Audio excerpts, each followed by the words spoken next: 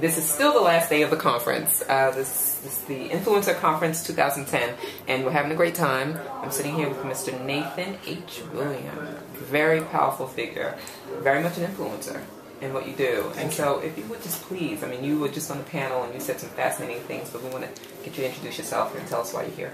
I am Nathan Hale Williams. I am a TV and film producer, and I always say a recovering lawyer.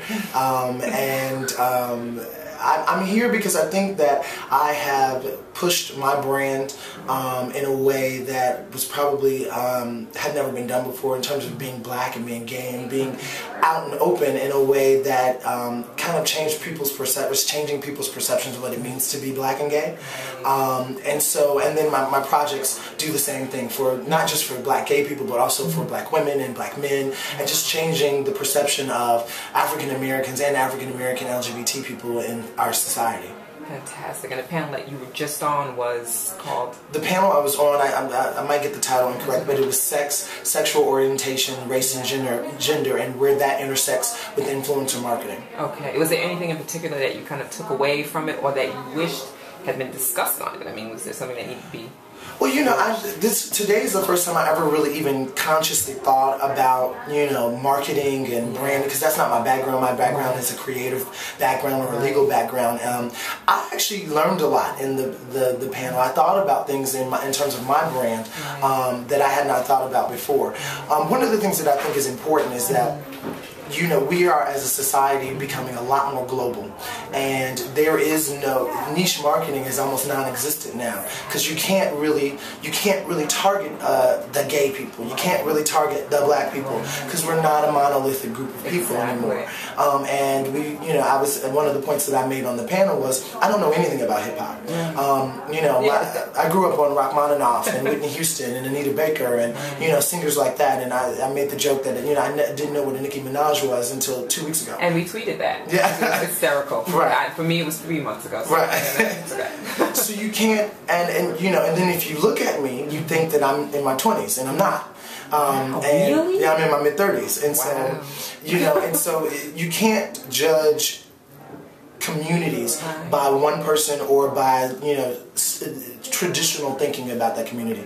And so I think that that's one of the biggest things that I think we got across today, is that marketing and being an influencer means that you have to have a cross-section of people, and you have to have a cross-section of knowledge so you can relate to a diverse community. Right. Well, that's an interesting point then, because you come from an industry, or you're in an industry right now that actually segments everything. I mean, they speak in terms of demographics. I mean, in old media, it's just, they still are kind of stuck in that, you know, what target market are you reaching? Is it black? Are they 30? Are they... How do you combat that? Being an influencer, you do have to go in there and say, no, no, no. Well, you know, especially in filmmaking, is this an urban film, which I hate that title, because it just makes it such a horrible assumption that if you're black, you live in an urban area.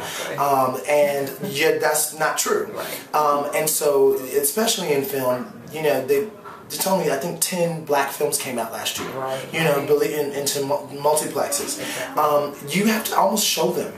You know, you have to go show them that it can be done. Like, you take a movie like Precious, and I remember when Lee Daniels was, you know, trying to get that off the ground, and everyone was saying, that's not going to work. I even had an iteration of the script that I sent to one of my investors, and she said her coverage person wanted to split her wrist, and no one got it. And he had to go find the money, you know, those angel investors, do the movie and show them that there is an audience for this, and we're still having to do that. Still having to do that, even after he's received all these accolades. Exactly. So then does that discourage you, because it seems as if Hollywood is not still getting it, even in the face of, you know, social media and the numbers? I mean, well, I think that is the key of what influencer means. You know, Tyler Perry is an influencer. Lee Daniels is an influencer. I hope to be an influencer, because it isn't. People weren't checking for Tyler Perry until he showed them that there's an audience out there for this, that is willing to make you $40–50 million.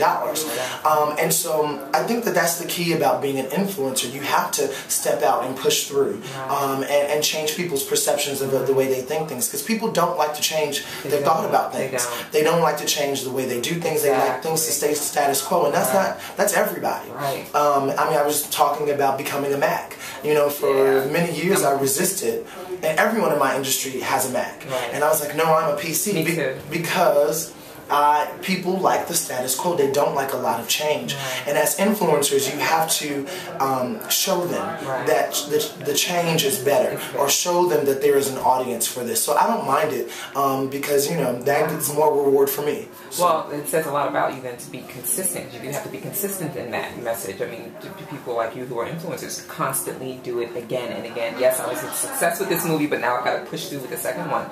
So where do you get that? What drives you, or what is influencing you to keep you going in the face of no's or nah, it's not going to work? I have a story to tell. Yeah. I have a voice that I think has a place in the broader scheme of entertainment in the world.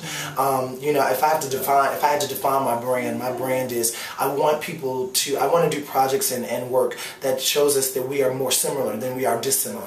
Because I think that people at the very core are fundamentally the same, and that we let some of these, you know, kind of superficial and exterior differences separate us from understanding our mutual humanity. And so for that reason, a no is not going to deter me from doing that, because I really do have a voice that I think has a place in the greater, you know, community and the society and the world. Wonderful. Wow. And thank you for bringing your voice here and teaching us how to have a voice as well. I mean, this has been great. Thank you for having me. I really enjoyed myself. I really did. And hopefully it'll be, absolutely next year, you'll be back, right? Yes, yes. If they have me, I will come back. You will be back here. Okay, Thank you very much. Nice to meet you. Nice to meet you. All right,